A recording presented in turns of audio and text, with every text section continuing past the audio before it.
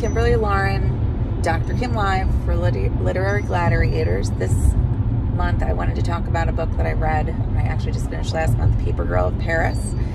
It was about a lot of different people, and it was interesting because it was a combination of excerpts from a journal, so almost like a memoir of sorts, but it kept going back in time, and then it was excerpts of other people's journals. So it wasn't just in the present sense.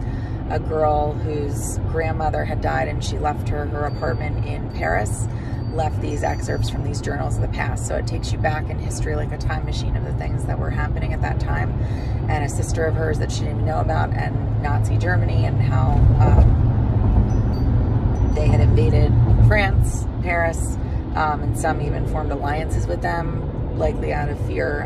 But then it kept coming back to the present tense, where this girl who was visiting Paris again with her parents, her mother suffered from depression, bouts of that even before her grandmother's death.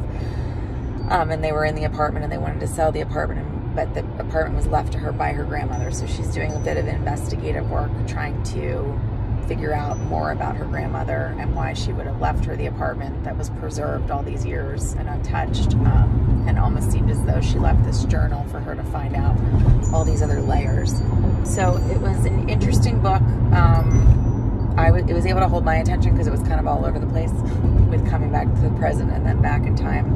And like I said, it read like her own journal entries of her own experiences, but then her finding these excerpts from her grandmother's journal about a sister. So that would have been her great aunt that she never knew of. So that's not a book I wrote, but it's a book I read and have just finished. All right, thank you.